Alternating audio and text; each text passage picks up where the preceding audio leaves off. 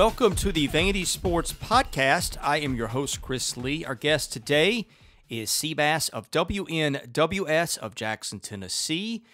This episode is presented by Wellspire, Nashville's Learning and Development Center, which offers personal and professional development opportunities in a beautiful facility in the Gulch neighborhood. Stop by for an event with world-renowned speakers or host an off-site event that will wow your team or your clients. We also thank our co-presenting sponsor, the Well Coffee House, which turns coffee into water and has a mission to bring clean water to the world.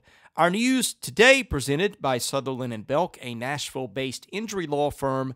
Sutherland & Belk is committed to fighting for those who have been injured in car, motorcycle, and truck accidents. Check them out at sbinjurylaw.com.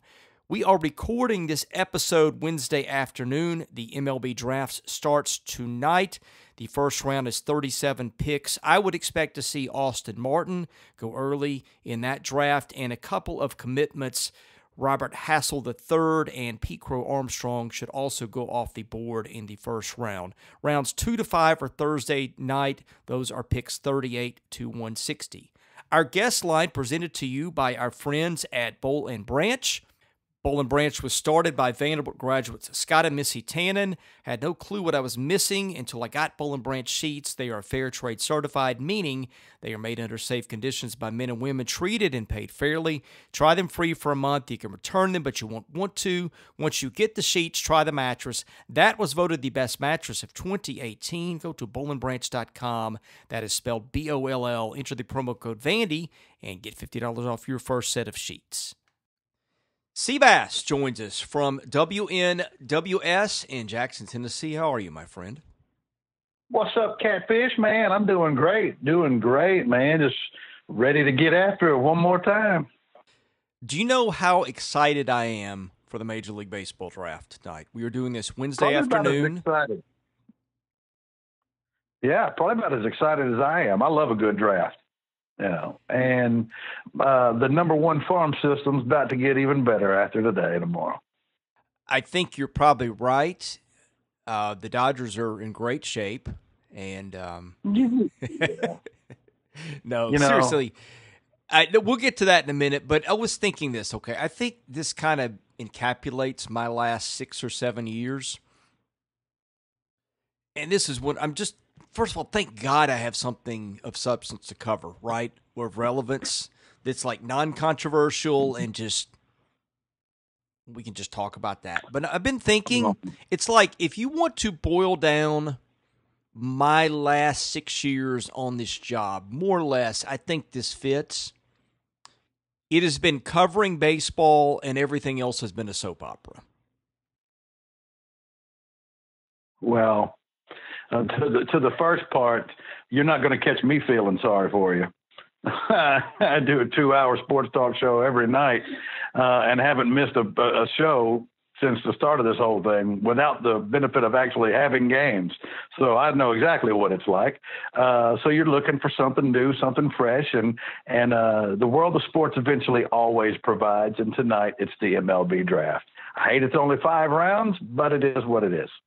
Well, no, I don't mean it personally. I mean it just, think about it. Think of all the stuff that's happened the last 6 years. Like, I wrote a book in 2014, and you go back and you look at it, and Vanderbilt had just won a national title in baseball, and football was only 1 year removed from a top 25 finish. Basketball was, 2 years removed from that pretty good 6-year run and about to get better.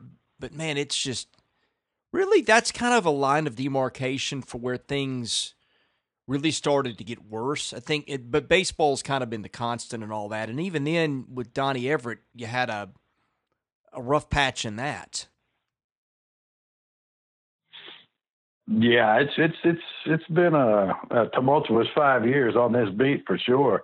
But like you said, baseball continues to provide, and this year is no different. And it's really cool to read and listen to the people at the different analysts and just talk about the reverence that they have for this program and the players, even the ones who never end up there. The ones who are signed, like Hassel and Crow Armstrong, they're never going to play for Vanderbilt. But I mean, it's amazing to hear people, and they'll say, oh, and he's a Vanderbilt commit. You know what I mean? And what kind of stock that carries, and what kind of weight the gravity of being able to say something like that when you see the analysis, it's kind of like, well, the dude is a Vanderbilt commit, so that kind of tells you something about him.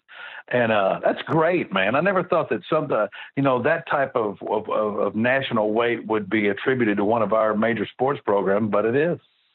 I think that the Vanderbilt baseball Twitter account, last I checked, had, I think, more followers than the universities and the football programs put together. Oh, well, I mean, we're no different around here. People they want to be associated with a winner, and that's what they get with Vanderbilt baseball. So, if it were football, that would be the other way around. People want to be associated with a winner, and I totally get it. No, I do too. I'm just thinking that's probably the only school in the country where that's the case. Where the baseball is bigger than the university and the school and the football program. I wonder about Oregon State, Chris. Good point. That would be one to think about. I would think about Oregon State. I think about does Fullerton even have a football team? If they do, I don't remember seeing them. I lost you there for a second. What was the question? I said, does Fullerton have a football team? I don't think so. If they do, I know it's not Division I. I know that much for sure, but that might be a possibility. But very few and far between. But I think that I think Oregon State could possibly be. I mean, I could easily check it and see. But if I had to pick one, if you were making me guess another school that might fit that would be my guess would be the Beavers. Yeah, Vanderbilt baseball right now has 149,800 followers. The university has 52.9. And the football program has... I'm just going to guess. I'm going to say 15,000. No, I think it's more like 40. Is it? 50. I have no idea. Yeah, hang on. This shouldn't be this hard. 62.2. Really? Yeah. No kidding. Go get it. Yo. Well, I mean, okay, look, it is an SEC football program. But, yeah, let's see. That it is. Let's check Oregon State baseball. The Beavers. Come here, Mr. Bean. See how many. Oregon State baseball has 67,200 followers. So Vanderbilt baseball dwarfs that one. Wow. Well, it's the elite baseball program in America. If we were even halfway remotely unsure, last year clinched that for sure. Well, it's a brand. I mean, it is a brand like none other that I can really compare it to. So let me ask you this, and of course this is always contingent upon Tim Corbin being there, but like some of these other schools who've had recent success, who've kind of, they're still good, but like a North Carolina played for 2 straight titles, and Oregon State played for 2 straight titles. Some of these top, more upper tier programs, do they have the staying power that Vanderbilt does? Because best I can tell, as long as Tim Corbin is there, that's going to be this way. No, I mean, it's him. He's made it a brand. He's got a magnetism to him. He's got a way of relating to people. He's media friendly. Everybody likes him across every demographic. I mean, really, let's be honest, okay? Tim Corbin is the brand behind Vanderbilt baseball. You take him away, and the Twitter account's probably got 10,000 followers. Yeah. It's everything goes away if he does, I think, or at least it changes. I mean, it's now clearly an elite program baseball was, but let's just say that he decided to give it all up and become a a monk or something like that and move to Hungary, and forget about baseball. And, the job is open. I mean, does everybody in their mother in the world, the top names come and call him? I think it depends on how Vanderbilt sells it, and that's a mystery. Yeah, I wouldn't want to leave it up to that. Yeah, let's not go there today, right? Yeah, I don't want to leave it up to that. But I wonder what the reaction would be. Yeah, I think a because lot of like people said, would. So much of what happens is his doing. It's not just the winning, but it's the way he does it. What he's put in place, and I don't know that can be replicated by another person. Well, look, it's like the AD search, right? A lot of people would have liked to have that job, and their names that people know. And Vanderbilt didn't have any interest in those people. So I don't know if it would handle baseball a different way or the same way, but I think it would be very similar. I mean, I think if you're Eric Bakich, you have to ask at least, right? Well, sure. I looked up Oregon State, and the school's Twitter account has 75.6 thousand followers. Baseball has 67.2. Okay. And what was the other, football and the school? So the school has more followings than the baseball. All right. So they're not in that either. Yeah, we're probably the only one in that category. Wait a minute. I think I might be able to get one. You ready? Sure. I think I can do one. Dallas Baptist. Perhaps. Dallas Baptist. What's the deal behind that anyway, Chris? I really don't know. Why are they so, By the way, Oregon State football has 77,000 followers, so it has more than its baseball. The football program and does. more than us. And more than us. Right.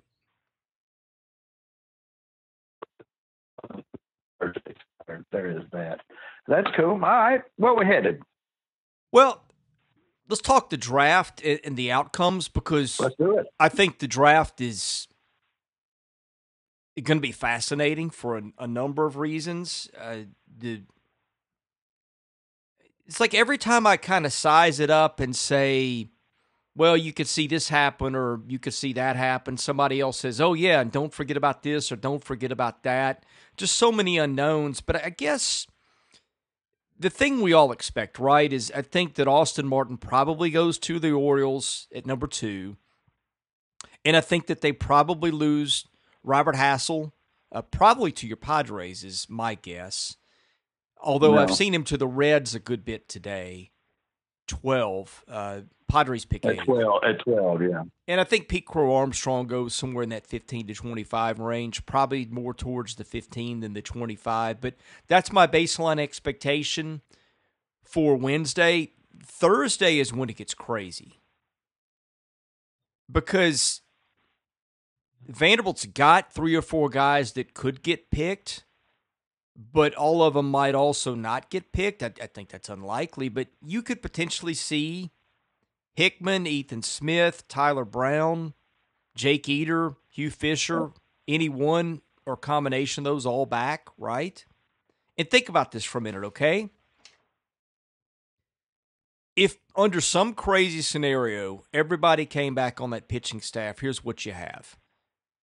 You have starting pitching of Rocker, Leiter, Hickman probably on the weekend, probably some combo of Ethan Smith and Spencer Jones during the weekdays.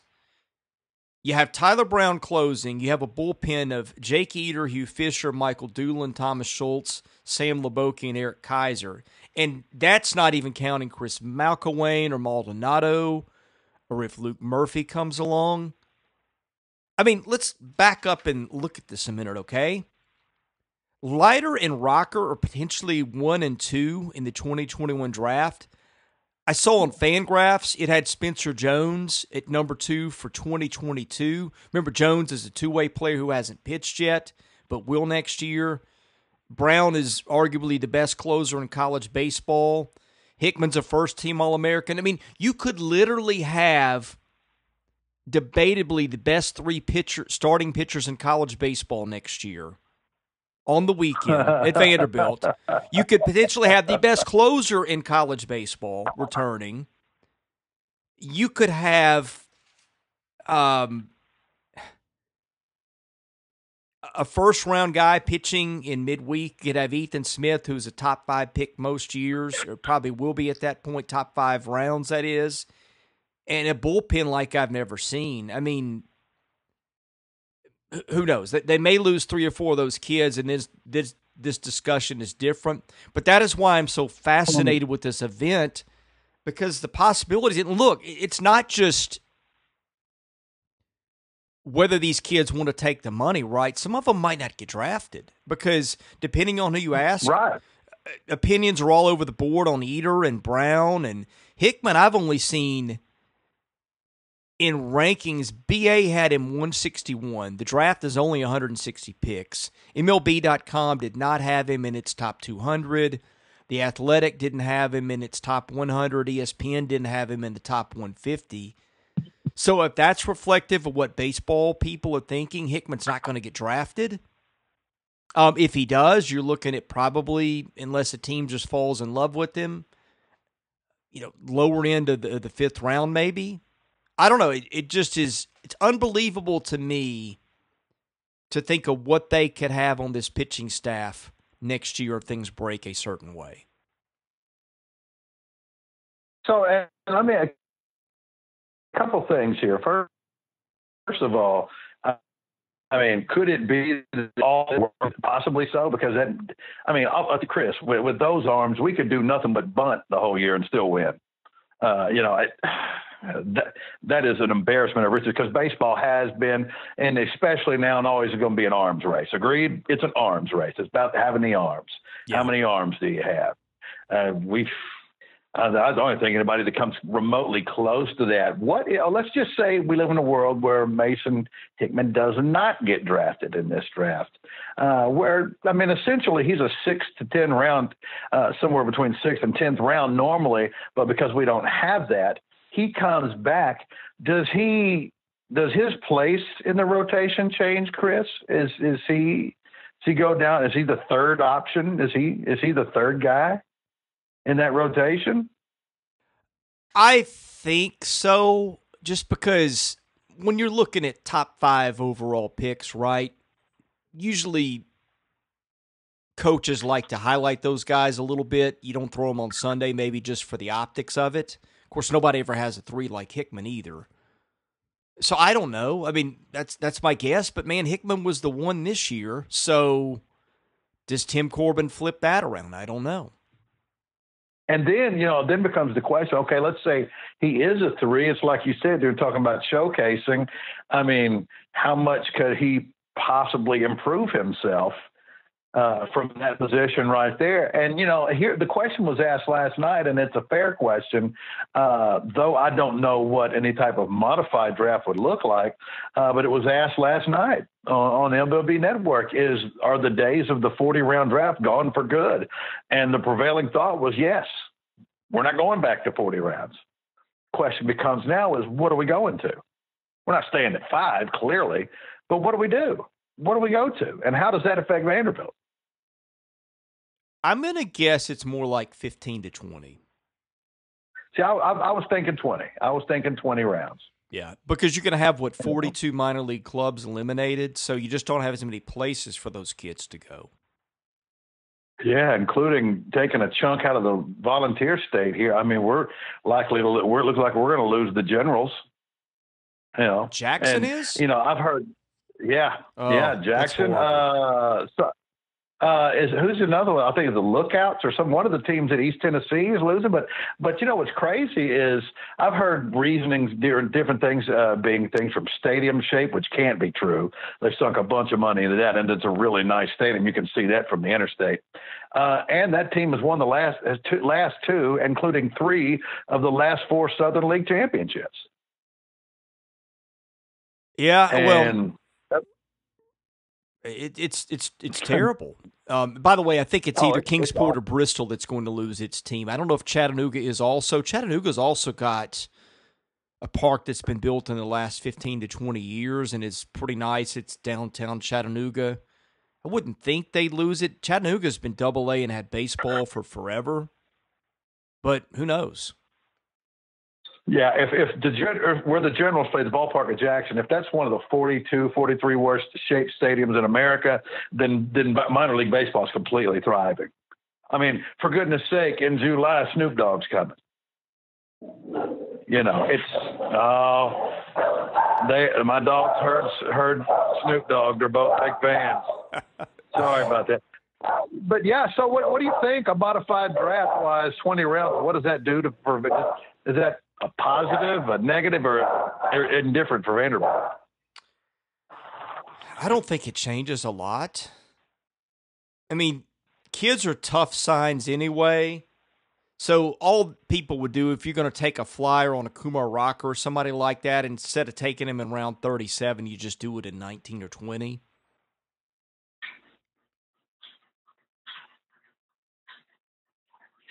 I was sitting here trying to think about that. I don't think it should have much of an effect one way or the other, but I think it will definitely affect next year's team with this only having 5 if some of those players do end up coming back. I mean, that's certainly a positive effect right there. But now the guys that we know we're going to lose. First of all, I just want to say something about Austin Martin. Now, if I had the first pick, if I were, and who's the first pick, right? Is that right, Chris? It's the Tigers pick Detroit, first. Isn't it? With Yep. first. Mm-hmm. But here's what I would say about this: Austin Martin going second to the Orioles. I mean, think about the last 2 picks, their last 2 first picks over the last 2 years, that being the Orioles. You talk about building a foundation. What about Rushman, the catcher, and Austin Martin? I was thinking about that today. Yeah, you've got a really strong potential infield with those 2 guys. I mean, that's assuming Martin plays infield. He may play center. But, hey, put Martin in center, and you're pretty strong up the middle. And Rutschman was an elite guy. Like, I don't know, Rutschman might be better than most number 1 overall guys. Yeah, he's legit. I mean, that's you talk about nailing it 2 straight years. It's kind of how the Astros did it. I mean, not that Baltimore's anywhere remotely close to that point, but if they end up getting Austin Martin in this draft after taking Rushman last year, it's a really nice foundation to start rebuilding everything on, no doubt. You mentioned a minute ago about Robert Hassel possibly going to San Diego. I wouldn't be surprised by that, Chris. There's been a few years, a couple of times over the last 4 or 5 years, where the Padres, right at the 11th hour, really started to lock onto a player for a million different reasons. Ryan Weathers was the case. Remember that a couple of years ago? Yeah. I mean, I think on draft night, there was zero suspense by then. We were. I mean, if it had been anybody else's name other than Ryan Weathers, I would have been extremely surprised by that. And I'm kind of with you. I've been talking to some of my Padres people, and they kind of feel that Robert Hassel is probably the pick. As you mentioned, you and I were talking the other day off the air. Regarded by many in the industry as the top prep bat. The question that I read on some of the scouting reports was, that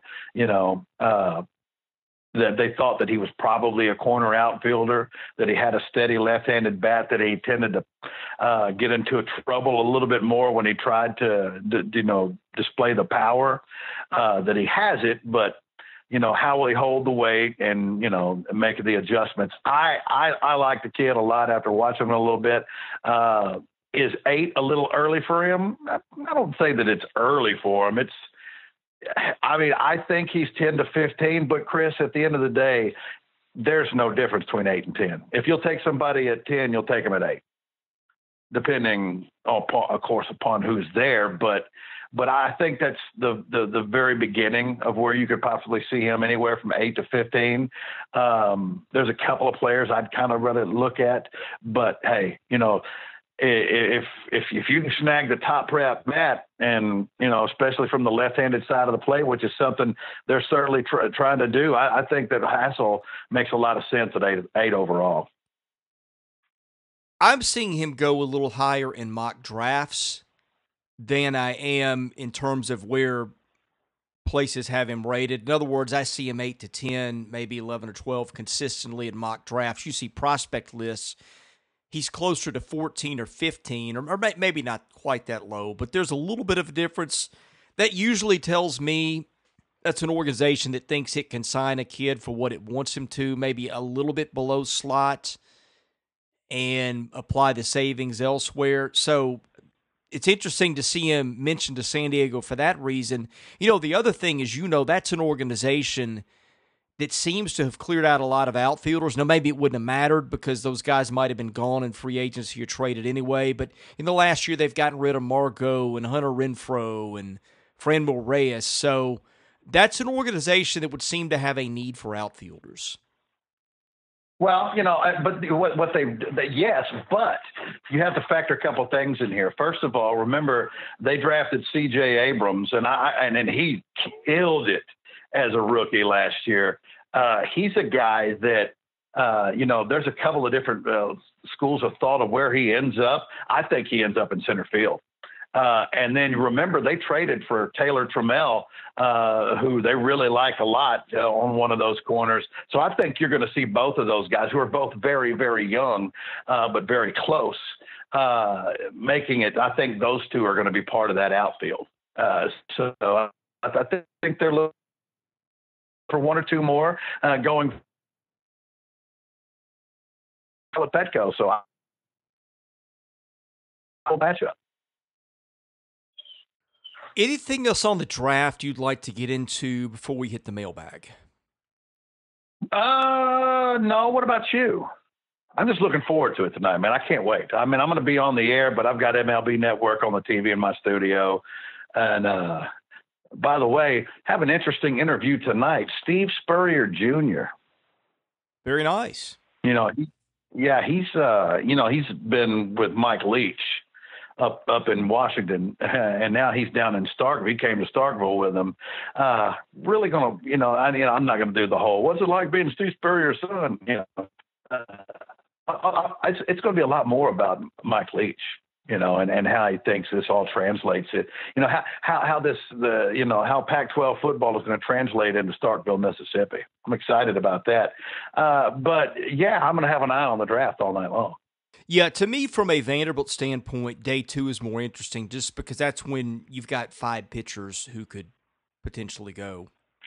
And really, I just think that, if some combination, if any of Martin, Hassel, or Crow Armstrong got to Vandy, I think everybody would be stunned. So I've just kind of had that as a foregone conclusion. And you never know. This year's different, so you never know. But to me, that's what I'm watching more. I'm very much looking forward to tonight. And by the way, as a Braves fan, I'm seeing Bryce Jarvis slotted to the Braves in a lot of mock drafts. I'd be completely happy with that. But to me, from a Vanderbilt standpoint, I think day 2 is more interesting. And by the way, throw Enrique Bradfield in there too, the outfielder from American Heritage High School in Florida, because I think they've got a chance to get him through the draft. He won't go as a first rounder. I'd be stunned if he did, but they think they've got a chance to get him through and get him on campus. Real quick, before we go to the mailbag, in regards to the fact that these kids did not get to play their senior years in high school, how much do you think that had an effect? Or if we're talking about the caliber of player that is, first, second, third round, that enough has been done on them that people know what they're getting? What do you think? I didn't understand the question. I'm sorry. Did you not hear it, or you need me to say it again? Say it again. Okay. I said, with the seniors in high school, the ones that are about to be, or the ones that were, who did not get to play their senior year, do you feel like the type of player that, those first, second, third rounders from the prep level, without being able to play their senior year, do you feel like there's enough scouting on them that clubs know exactly what they're getting with them? Or do you think the fact that they didn't get to play their senior year hurts them in their draft stuff? Well, that's a great question. That's been talked about a lot. The consensus that I'm hearing when I'm listening to things is that because of that, organizations are going to go for the more predictable. I mean, and you look at mock drafts, right? It's very college heavy. Now, a lot of that's because it's a tremendous college class. I mean, this draft is one of the best I can remember, maybe the best in terms of talent, say in that top 100 or so. But I think the predictability element, not only are these kids older, not only did you get to see them a little bit more in the spring, but yeah, I think that plays in. And like the quintessential case for that, I think is probably the Ed Howard kid out of Chicago that I think is a commit to Oklahoma. You're seeing him maybe around 15 to 25 in a lot of mock drafts, but I think there's some uncertainty there, and that's a kid that organizations would have liked to have seen a lot more. There's a kid out of, I want to say Pennsylvania, that's kind of popped up. I cannot think of his name, but he is going to skip his senior year. He's probably going to be a first rounder, I think. I want to say somebody told me he threw 105 in a bullpen the other day and had it on video. Well, Yeah, I know. So I think what happened is it probably deprived some high school kids of a chance to rise up. And I think when in doubt, teams may go with the college player because of that. so 105? I mean, how do you even? Hey, It's like I a know this Roldis is Chapman unfair. territory. Yeah, but that kid's in high school. Yeah. Yeah.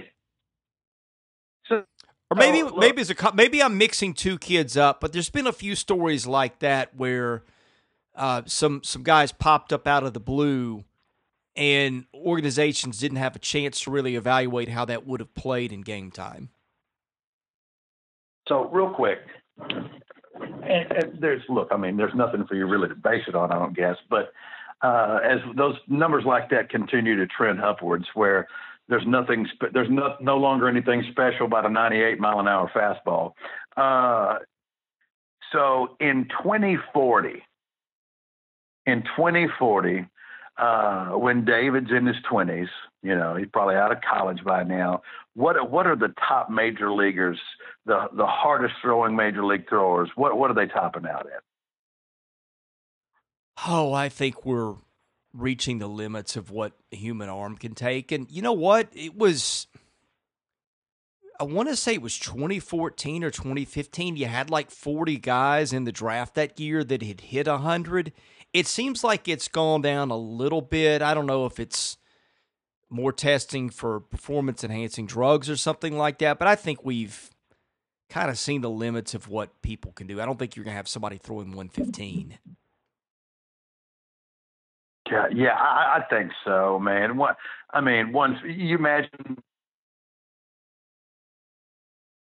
tell you what, Aroldis Chapman in a game once threw, 30-something pitches in a row, all over 100 miles an hour. Yeah, that kid was still is unbelievable. Yeah, I mean that's just pure filth. Do it once is amazing, but when you top 130 pitches in a row, it's amazing to think about where we can be, where we can go. Or could you imagine taking a time machine and putting a Aroldis Chapman like back in the 20s and saying, "Hey, babe, hit this," and some of the players back in the old days saying, "Have a swing at this," Here you go, Lou Gehrig, try to catch up with 105. Yeah, I wonder sometimes if and this is a whole other topic, if we don't overrate some of the old timers, because I just don't think they played against anything resembling the competition that we have now. But of course, they also didn't get a chance to have nutrition and training and advances in travel and technology and things that players do now. But that's another interesting conversation. Let's take somebody interesting. Let's take somebody that's a good baseball player, not a superstar by any stretch of the imagination. Well, okay, here you go. Let's take a guy. He was number 1 overall, one of the greatest players ever at Vanderbilt, who's a very good baseball player. He's not quite what the hype was, at least yet. But let's take Dansby Swanson and transport him back to the 1930s. See the greatest player in the entire decade? That's a good question. Or I was thinking, like, what if you take a guy that throws 96, 97, 98 and is a 3 or 4 on most teams and put him in the 20s? When you maybe saw that from Walter Johnson and who else? I don't know. How does that play? Or let me ask you this: if Ty Cobb were being drafted tonight, all the measurables and everything he has, and everything is, what it was in his prime, and he were being drafted tonight, I wonder where he would go. Oh, I think Cobb would translate. Don't you? To today? Yeah, I think so. Now you might where he would go. You might not want to give that guy a Twitter account, but oh man. Well, I mean, I don't know. I mean, what's my man's name? Trevor Bauer. He has one. Yeah, but Trevor Bauer would get in trouble for different reasons than Ty Cobb. Although to some degree, we're product of our time, right? That's fair. But Babe Ruth is the one that I wonder about. Because the womanizing and the drinking and the stuff, and a lot of guys just showed up to the park hungover, right? I don't know if the spotlight, because you could never do that today. So I don't know if that would have made him a better player or if it would have broken him. Of course, he might have shown up at the ballpark hung against people that were hungover too. That's also true. Okay, I'm looking at the clock, fat boy. I'm thinking about a mailbag. All right, today's mailbag is presented by Vanderbilt fan and independent insurance agent Josh Minton of Brentwood. If you need home, auto, motorcycle, renters, landlord, life, or commercial insurance, Josh is the guy to contact. Call him at 615-933-1979. Email him at josh@hqinsurance.com. Follow him on Facebook at jdmintonhq. He is my insurance agent. Give him a try, and I think you'll be pleased. Vandy Fitz says, given our players and other teams haven't been on campus and around their teammates for unofficial practicing 7-on-7, etc., what differences do you expect in the scheming or play calling in college football this fall? Will it be more vanilla than we're all used to? Will it be especially so for Vanderbilt with new coordinators and offensive and defensive mindsets? I think it might be. I mean, look, I know that I'm sure they've had their Zoom meetings and they've gone over things and they've talked it, but they haven't been able to physically implement that, and go through reps and snaps and get the proper instruction and correction. So while they might be verbally familiar with it a little bit more, I think the physical implementation with a coach right there with them and the lack thereof there's going to be a little bit of a, it may be one of those things where you have to simplify it at least initially. Don't you think? I don't know how you don't. I mean, I agree. I mean, I don't know how you could. Ann Arbor.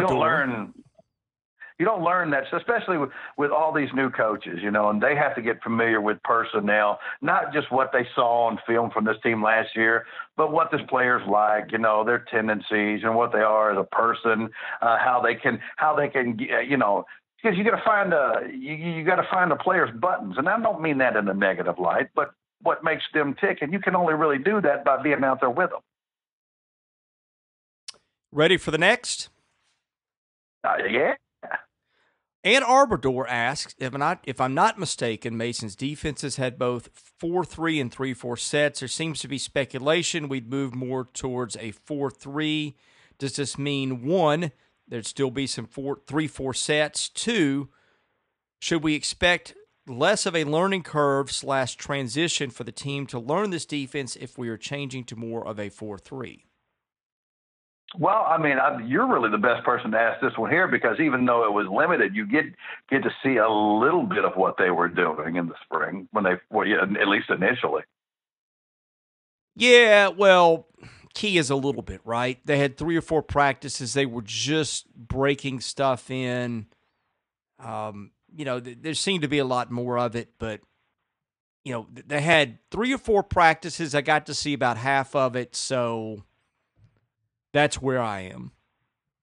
One thing that we learned initially, remember when Derek Mason came in and converted at 3-4, one thing that we talked about then, because this is a little bit more gradual, so it's going to be a little bit easier. But schematically and personnel wise, I mean, they got to be a fit. And one thing that we had to try to do, at least initially when Coach Mason first got here, was recruit that way, for players, because there are players who, honestly, Chris, I know we talk about people, well, he's a perfect fit for this, he's a perfect fit for that. And there are players that are like that, and that's absolutely true, but a lot of players on this level are, scheme versus, not just position, but scheme versatility is there as well. I don't see it being a major issue for them right now. To me, the bigger issue of anything is Ted Roof and being able to implement the verbiage and all this other stuff, and just getting familiar with them. But it's been a gradual switch, and kind of a mixture. So it's not like when Derek Mason first got here. Remember, Chris, we were moving from a 4-3 to a 3-4, and remember how we kept everybody. The conversation was, this is good. Couple of years, no matter how good he is. And at that time, we expected to have outstanding defenses because of what we saw in Palo Alto. That hasn't happened, but that was the expectation. But that even with that, it was going to take a minute as we converted, from one style to the other, that fit one. But we're kind of bleeding it in and mixing it last year or so and going into the spring. I don't think it'll be quite as difficult. I just thought of something that I cannot believe we have never got into on this podcast before, because we've been doing a lot of what ifs and things like that lately. But what if Derek just comes in and says, I'm going to run something as close to what they ran with Bob Shoop. I'm not going to go to a 3-4, and let's just ride with that and see where it goes. What do the last 6 years look like?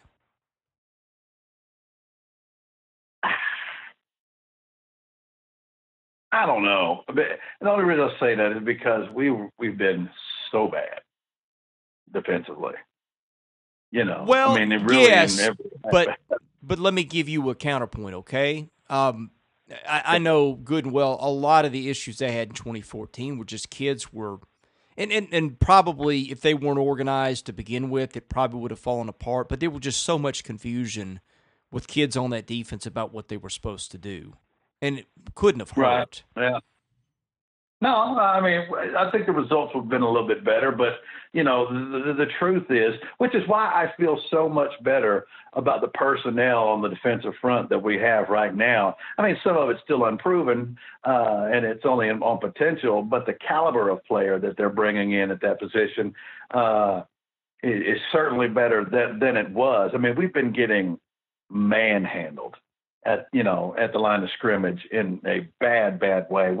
We haven't been able to do anything that even remotely comes close to stopping the run, in a long time. And I think personnel wise, we are we have as good a chance as we've had in the past 5 or 6 years at doing that. We had Adam Butler, at the end of his career for that. But other than that, we just haven't had those type of guys. There's a couple of guys on campus right now, Davion Davis, Derek Green, and even a guy that's committed into this class, Tyrion Surgic. These are type of players they didn't have when he got here for the most part. And so that can make up for a multitude of sins because we just been getting blown off the football.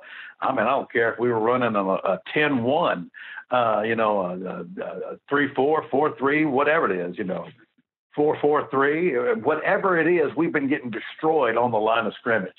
And I think that we have the type of players now that have an opportunity to do something about that. But yeah, it's kind of an interesting thing. What if that had been the case immediately? That's, revisionist history, but I would have to think it would have been at least a little bit more effective for sure. Last one, Vandy Fan 96 asks, what is a favorite football tradition, Vanderbilt football tradition that Seabass has? What tradition would you like to see improve or implement? Wow. Chris, wow. You said you had to go, right?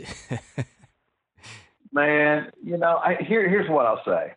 from my experience, one thing that I really love, and I get real proud about, and it's generally when we're playing much better and the numbers are there. But, when the Star Walk is crowded, Chris, when the Star Walk is packed through there and the players are coming out and they got the anchor and everybody's hyped up and you're playing well and you're feeling good, being right there at the Star Walk, because I like to get right there with the players coming out and hollering at the players and the coaches. I enjoy that a lot. I do. Because we don't have a whole lot of traditions like you're saying. So I guess if I had to say one thing, it would probably be the Star Walk. And with that, we have hit the end of the mailbag. So do you have any closing thoughts before we end today's show? Man, I was almost said something that probably got me fired and I don't even work here. No, man, just, now the one thing that we didn't talk about today, and I don't really know the details. Maybe you do a little bit better. I'm sure you've already podcasted on. In fact, I know you did. This about will Vanderbilt be playing football this year? All I'm asking for you to do is tell me if you were a gambling man and you were putting money down on it, and you had to go one way or the other about whether or not we're going to play, you would put your money on? I would put my money on they play. Okay. Because I can't even believe it's a thing, but it is. It is. If the other 13 teams can find a way to play and we don't, I don't care about the logistics. I don't care about any of the other things. They do that, and I'm out. And I know you hear people say that all the time on the board, but that would be, I've been here for 47 years. That would just be, at this point, you can only kick a dog so many times. I could not get past that. That would be too much for me. My friend, tell people where they can find your show and where they can find you on Twitter, please. Yeah, they can find me on Twitter at CiteBass, of course, 101.5 FM Monday through Friday, 6 to 8 p.m. on the Cheat Seat. Thank you, sir. Thank you, Chris.